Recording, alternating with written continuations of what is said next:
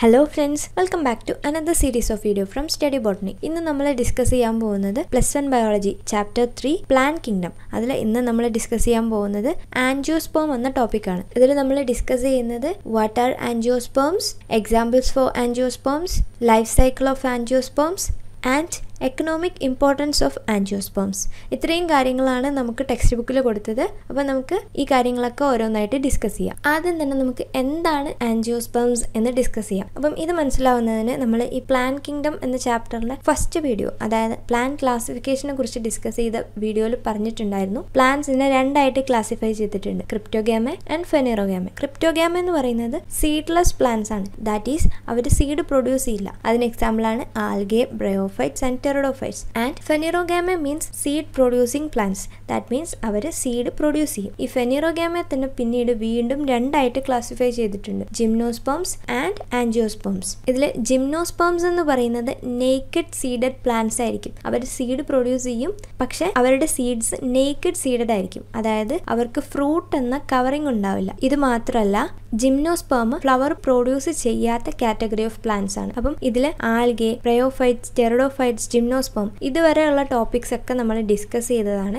ഇനിയുള്ളത് ആൻജിയോസ്പേംസ് ആണ്. ആൻജിയോസ്പേംസ് എന്ന് പറയുന്നത് ഫെനേറോഗാമയിൽ വരുന്ന ആൾക്കാരാണ്. അതുകൊണ്ട് തന്നെ അവർ സീഡ് പ്രൊഡ്യൂസ് ചെയ്യും. മാത്രമല്ല ഇവർ ഫ്ലവറിംഗ് പ്ലാന്റ്സ് ആണ്. അതായത് നമ്മൾ ഇത്രയും ഡിസ്കസ് ചെയ്ത ഒരു പ്ലാന്റ് ഗ്രൂപ്പ് പോലും ഫ്ലവേഴ്സ് പ്രൊഡ്യൂസ് ചെയ്യുന്നില്ല. എന്നാൽ ആൻജിയോസ്പേംസ് മാത്രമാണ് പ്ലാന്റ് കിങ്ഡത്തിൽ ഫ്ലവേഴ്സ് പ്രൊഡ്യൂസ് ചെയ്യുന്ന category of plants. So ആൻജിയോസ്പേംസിന് simple ആയിട്ടുള്ള ഡെഫിനിഷൻ പറയുകയാണെങ്കിൽ they are flowering plants. Flowers produce ചെയ്യുന്ന ഒരേ ഒരു കാറ്റഗറി ഓഫ് പ്ലാന്റ്സ് ആണ് ആൻജിയോസ്പേംസ്. പ്ലാന്റ് കിങ്ഡത്തിലെ ഒരു വലിയ ശതമാനം ആൾക്കാരും ഈ ആൻജിയോസ്പേംസിൽ വരുന്നവരാണ്. ഇവർക്ക് മറ്റൊരു പ്രത്യേകത കൂടെ ഉണ്ട്.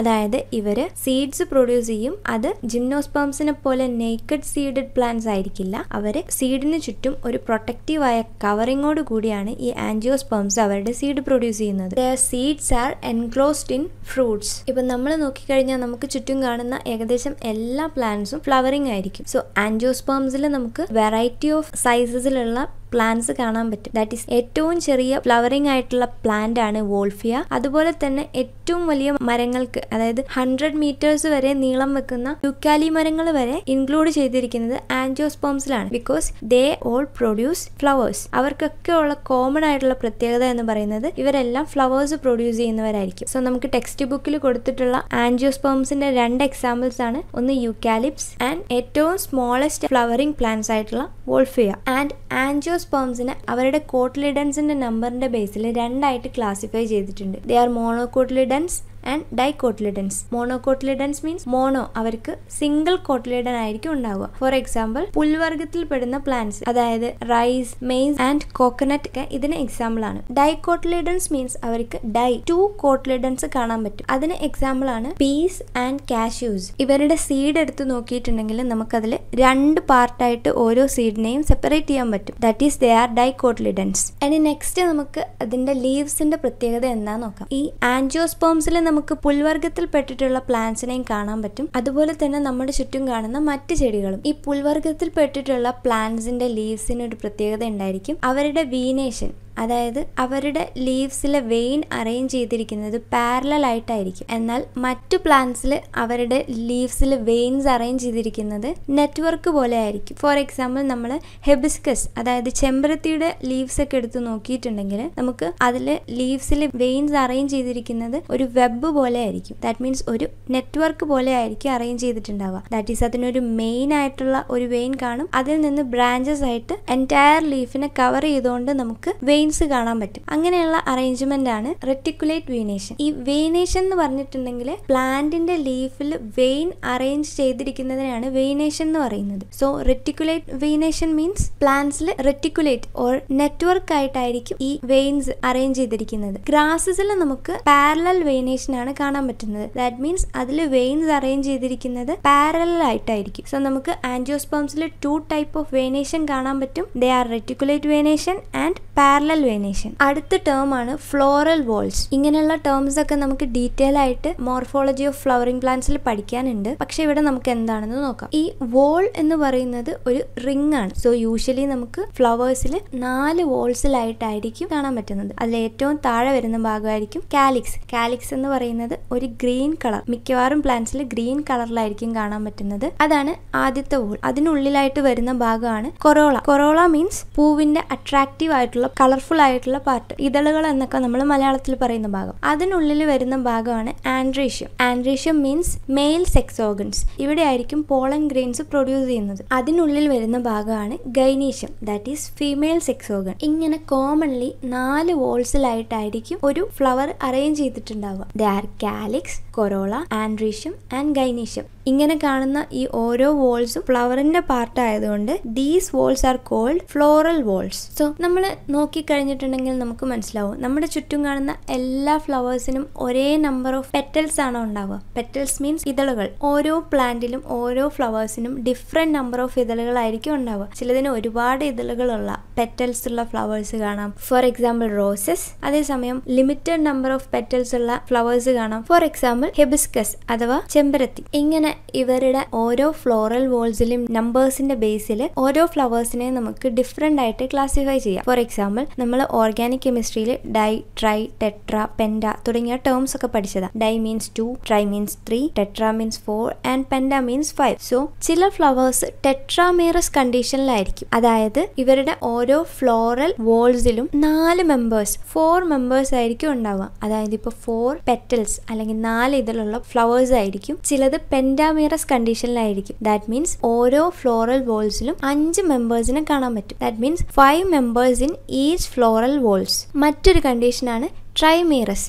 That means 3 members in each floral whorls. So നമുക്ക് ടെക്സ്റ്റ് ബുക്കിൽ കൊടുത്ത ട്രൈമേറസ്, ടെട്രാമേറസ്, പെൻഡാമേറസ് തുടങ്ങിയ ടേംസ് എന്തൊക്കെയാണെന്ന് മനസ്സിലായല്ലോ. അപ്പം ജിംനോസ്പേംസിൽ ട്രൈമേറസ്, ടെട്രാമേറസ് ആൻഡ് പെൻഡാമേറസ് ഇങ്ങനെ 3 കണ്ടീഷനിലുള്ള ഫ്ലവേഴ്സ് ആണ് നമുക്ക് കോമൺ ആയിട്ട് കാണാൻ പറ്റുന്നത്. സോ ഇപ്പോൾ നമ്മൾ പഠിച്ച ക്യാരക്ടേഴ്സ്, മോർഫോളജിക്കൽ ക്യാരക്ടേഴ്സ് ഒക്കെ ഡൈക്കോട്ടിലിഡൻസിന്റെയും മോണോകോട്ടിലിഡൻസിന്റെയും ബേസിൽ പറഞ്ഞു നോക്കാം. ദാറ്റ് ഈസ് ആൻജിയോസ്പേംസിനെ നമ്മൾ 2 ആയിട്ട് ക്ലാസിഫൈ ചെയ്തിട്ടുണ്ട്. They are dicotyledons and മോണോകോട്ടിലിഡൻസ്. Dicotyledons means അവർക്ക് 2 കോട്ടിലിഡൻസ് ആയിരിക്കും ഉണ്ടാവുക. അവരുടെ ഫീച്ചേഴ്സ് ആണ് the dicotyledons are characterized by seeds having 2 cotyledons, reticulate venation in leaves and ടെട്രാമേറസ് or പെൻഡാമേറസ് flowers. That means അവർക്ക് 2 കോട്ടിലിഡൻസ് കാണാൻ പറ്റും. റെറ്റിക്കുലേറ്റ് വീനേഷൻ മീൻസ് ഒരു നെറ്റ്വർക്ക് പോലെയുള്ള വീനേഷൻ ആയിരിക്കും അവരുടെ പ്ലാന്റ് ലീഫിൽ കാണാൻ പറ്റുന്നത്. ഇത് കൂടാതെ തന്നെ ടെട്രാമേറസ് ഓർ പെൻഡാമേറസ് കണ്ടീഷനിലായിരിക്കും അവരുടെ ഫ്ലവേഴ്സ് കാണാൻ പറ്റുന്നത്. ദാറ്റ് ഈസ് അവർക്ക് 4 മെമ്പേഴ്സ് ഉള്ള ഫ്ലോറൽ വോൾസ് ആയിരിക്കും ചിലതിൽ ഉണ്ടാവുന്നത്, മറ്റു ചിലതിൽ 5 മെമ്പേഴ്സ് ഉള്ള ഫ്ലോറൽ വോൾസ് ആയിരിക്കും കാണാൻ പറ്റുന്നത്. അടുത്ത ഗ്രൂപ്പാണ് മോണോകോട്ടിലിഡൻസ്. മോണോകോട്ടിലിഡൻസ് are characterized by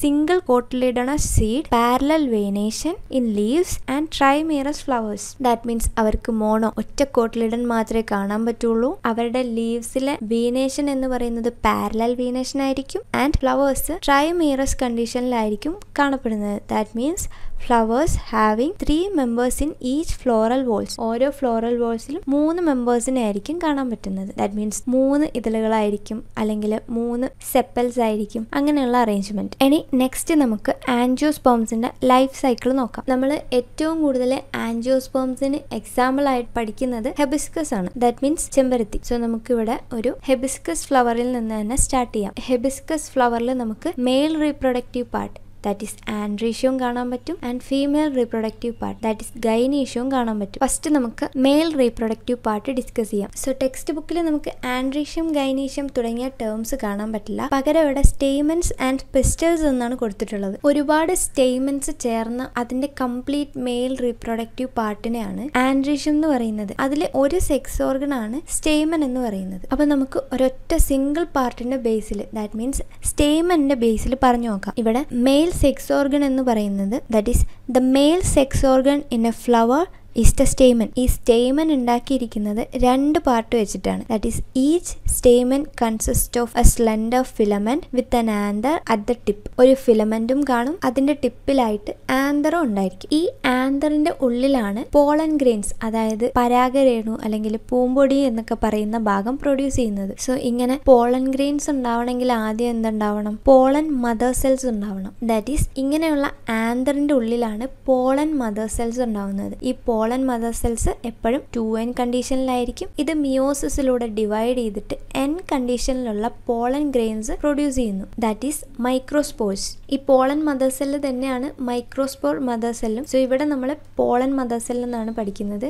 so pollen mother സെല്ലിന് മിയോസിസ് സംഭവിച്ചിട്ട് മൈക്രോസ്പോർസ് ഫോം ചെയ്യുന്നു. ഇത് മെച്യൂർ ആയിട്ട് പോളൻ ഗ്രെയിൻസ് ആയിട്ട് മാറുന്നു. ഇങ്ങനെ ഈ ആന്തറിന്റെ ഉള്ളിൽ പ്രൊഡ്യൂസ് ചെയ്യപ്പെടുന്ന പോളൻ ഗ്രെയിൻസ് മെച്യൂർ ആവുമ്പോൾ ആന്തർ പൊട്ടിയിട്ട് പുറത്തേക്ക് വരുന്നു. ഇങ്ങനെയുള്ള ഈ പോളൻ ഗ്രെയിൻസ് ആണ് നമ്മൾ ഈ ഫ്ലവേഴ്സിന്റെ മുകളിലൊക്കെ കൈ വെച്ച് കഴിഞ്ഞിട്ടുണ്ടെങ്കിൽ നമ്മുടെ കയ്യിലൊക്കെ പറ്റിപ്പിടിക്കുന്ന yellow or white colour dust എന്ന് പറയുന്നത്. നെക്സ്റ്റ് നമുക്ക് ഫീമെയിൽ സെക്സ് ഓർഗൻ ഏതാണെന്ന് നോക്കാം. ഫീമെയിൽ സെക്സ് ഓർഗനെയാണ് പെസ്റ്റിൽ എന്ന് പറയുന്നത്. That is the female sex organ in A flower is the pistol. പിസ്റ്റലിന് 3 ഭാഗങ്ങളാണുള്ളത്: ovary, style and stigma. ഇതിൽ ഓവറി എന്ന് പറയുന്നത് ഏറ്റവും ബേസിൽ വരുന്ന താഴെ വശത്ത് വരുന്ന ഭാഗമായിരിക്കും. അത് സ്വെല്ലൻ ആയിരിക്കും. അതായത് ഒരു ഫ്ലാസ്ക് പോലെയാണ് ഓരോ പിസ്റ്റലും കാണാൻ പറ്റുന്നത്. അതിന്റെ സ്വെല്ലൻ ആയിട്ടുള്ള ഭാഗമാണ് ഓവറി.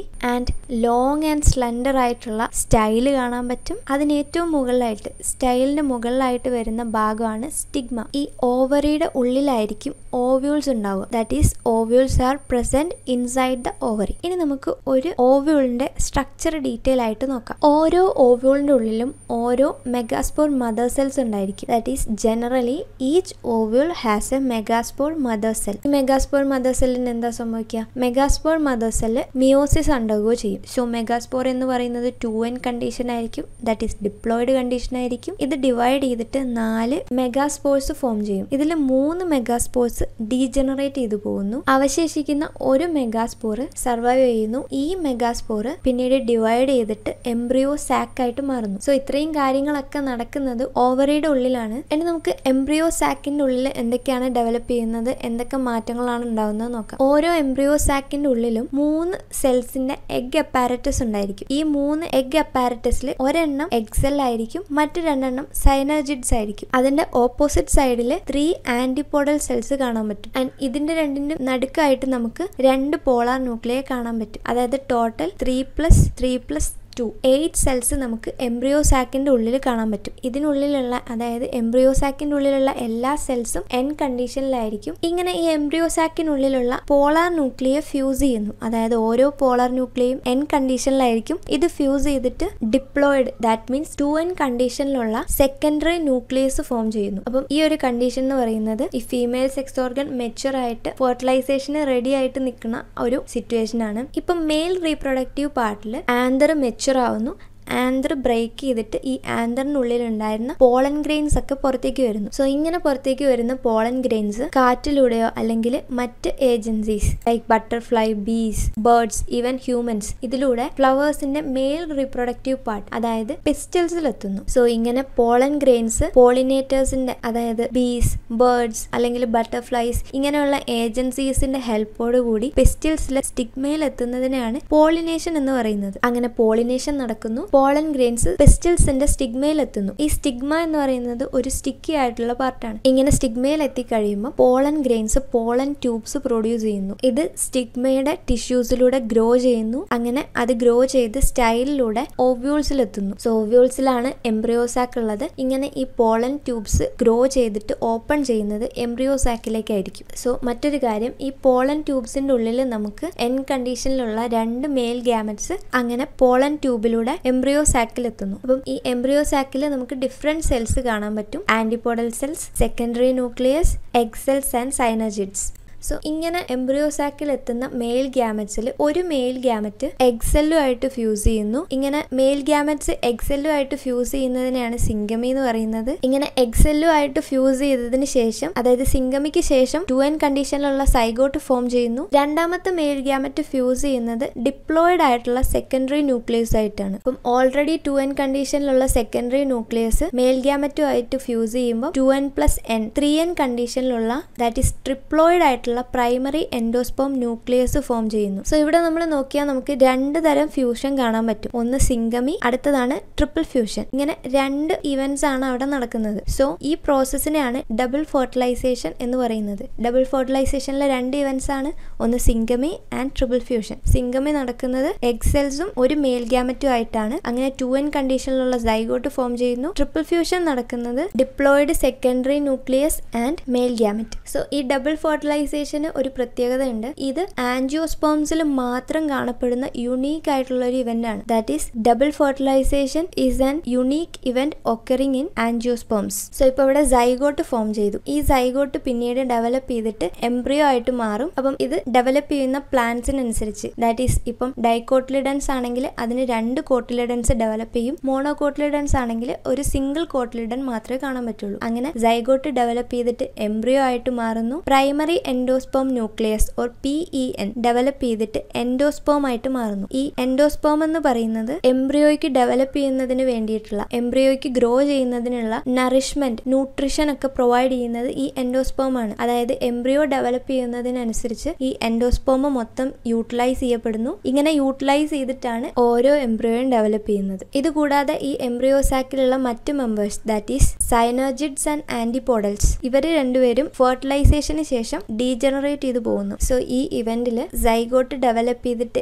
എംബ്രിയോ ആയിട്ട് മാറുന്നു. ഇതിന് ചുറ്റുമുള്ള ഓവ്യൂള് ഡെവലപ്പ് ചെയ്തിട്ട് സീഡ് ആയിട്ട് മാറുന്നു. ഈ ഓവ്യൂളിനെ കവർ ചെയ്തിട്ടുള്ള ഓവറി ഫ്രൂട്ട് ആയിട്ട് മാറുന്നു. സോ എംബ്രിയോ 2n കണ്ടീഷനിലായിരിക്കും, അപ്പം സീഡും 2n കണ്ടീഷനിലായിരിക്കും. ഇങ്ങനെ ഈ സീഡ് ജെർമിനേറ്റ് ചെയ്തിട്ട് ഒരു 2n കണ്ടീഷനിലുള്ള സ്പോറോഫൈറ്റ് ഫോം ചെയ്യുന്നു. വീണ്ടും ഈ സെയിം പ്രോസസ്സുകൾ തന്നെ റിപ്പീറ്റ് ചെയ്യുന്നു. സോ നമുക്ക് ഈ ലൈഫ് സൈക്കിൾ ഒന്നുകൂടി പറഞ്ഞു നോക്കാം. 2n കണ്ടീഷനിലുള്ള സ്പോറോഫൈറ്റിൽ, അതായത് പ്ലാന്റിലെ മെയിൽ റീപ്രൊഡക്റ്റീവ് പാർട്ട് എന്ന് പറയുന്നത് സ്റ്റേമൻസ് ആയിരിക്കും. ഫീമെയിൽ റീപ്രൊഡക്റ്റീവ് പാർട്ട് എന്ന് പറയുന്നത് പിസ്റ്റിൽസ് ആയിരിക്കും. ഈ സ്റ്റേമൻസിൽ ഫിലമെന്റ് ആൻഡ് ആന്തർ 2 പാർട്ട് ഉണ്ടായിരിക്കും. ഈ ആന്തറിന്റെ ഉള്ളിൽ മൈക്രോസ്പൊറാഞ്ചിയം ഫോം ചെയ്യുന്നു. ഈ മൈക്രോസ്പൊറാഞ്ചിയത്തിലാണ് മൈക്രോസ്പോർ മദർ സെൽസ് ഫോം ചെയ്യുന്നത്. ഈ microspore mother cells 2n കണ്ടീഷനിലുള്ള microspore mother സെൽസിന് meiosis സംഭവിച്ചിട്ട് 4 microspores form ചെയ്യുന്നു. ഇത് പിന്നീട് ആന്തർ മെച്ചുർ ആവുമ്പോൾ ബ്രേക്ക് ചെയ്ത് ആന്തറിന് പുറത്തേക്ക് വരുന്നു. ഫീമെയിൽ റീപ്രൊഡക്റ്റീവ് പാർട്ടിനെയാണ് പിസ്റ്റൽസ് എന്ന് പറയുന്നത്. പിസ്റ്റൽസിന് 3 പാർട്ടാണുള്ളത്: ovary, style and stigma. ഓവറിയുടെ ഉള്ളിലായിരിക്കും ovules ഉണ്ടായിരിക്കും. ഓരോ ഓവ്യൂൾസിനുള്ളിലും ഓരോ മെഗാസ്പോർ മദർ സെൽസ് ഫോം ചെയ്യുന്നു. Megaspore mother cells 2n കണ്ടീഷനിലായിരിക്കും. ഇത് മിയോസിസ് സംഭവിച്ചിട്ട് 4 മെഗാസ്പോർസ് ഫോം ചെയ്യുന്നു. ഇതിൽ 3 മെഗാസ്പോർസ് ഡീജനറേറ്റ് ചെയ്യുന്നു. ശേഷം അവശേഷിക്കുന്ന ഒരു മെഗാസ്പോർ പിന്നീട് ഡെവലപ്പ് ചെയ്തിട്ട് എംബ്രിയോ സാക്ക് ആയിട്ട് മാറുന്നു. ഈ എംബ്രിയോ സാക്കിനുള്ളിൽ സെൽ ഡിവിഷൻ നടന്നിട്ട് different type of cells form ചെയ്യുന്നു. അതായത് 3 സെല്ലുകളായിട്ട് എഗ് അപ്പാരറ്റസ് ഫോം ചെയ്യുന്നു. അതിൽ ഒരെണ്ണം എഗ് സെൽ ആയിരിക്കും, മറ്റു 2 സൈനർജിഡ്സ് ആയിരിക്കും. ഇതുകൂടാതെ ഇതിന് ഓപ്പോസിറ്റ് ആയിട്ടുള്ള ഭാഗത്ത് 3 ആന്റിപോഡൽസ് ഫോം ചെയ്യുന്നു. എംബ്രിയോ സാക്കിന് നടുക്കായിട്ട് 2 പോളാർ ന്യൂക്ലിയസും ഫോം ചെയ്യുന്നു. ഈ 2 പോളാർ ന്യൂക്ലിയെ പിന്നീട് ഫ്യൂസ് ചെയ്യുന്നു. എന്നിട്ട് N കണ്ടീഷനിൽ ഉണ്ടായിരുന്ന പോളാർ ന്യൂക്ലിയെ ഫ്യൂസ് ചെയ്തിട്ട് 2n കണ്ടീഷനിലുള്ള സെക്കൻഡറി ന്യൂക്ലിയസ് ഫോം ചെയ്യുന്നു. സോ ഇപ്പം ഈ ഫീമെയിൽ റീപ്രൊഡക്റ്റീവ് പാർട്ട് ഫെർട്ടിലൈസേഷന് വേണ്ടി പ്രിപ്പയർഡ് ആയിട്ടുള്ള, അതായത് മെച്ചുർ ആയിട്ടുള്ള സിറ്റുവേഷനിലാണ്. ഇവിടേക്ക് ആന്തറിലുള്ള പോളൻ ഗ്രെയിൻസ് പോളിനേഷനിലൂടെ പിസ്റ്റൽസിന്റെ സ്റ്റിഗ്മയിൽ എത്തുന്നു. ഇവിടെ വെച്ച് pollen grains pollen tubes produce ചെയ്യുന്നു. ഈ പോളൻ ട്യൂബ്സിലൂടെ